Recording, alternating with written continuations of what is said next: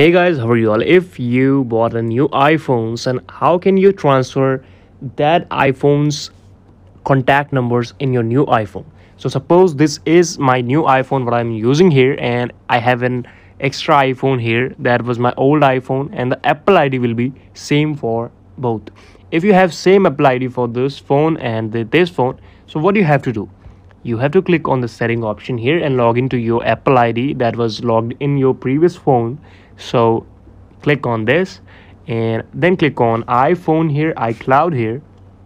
After that, you have to go on the show all option here and click for the contacts. You can see this is contact, and then you can turn off or turn on your contact here. So the contacts is turned on and all contacts will be synced on my new mobile phone from the old one. So this is the video. Thank you so much for watching it.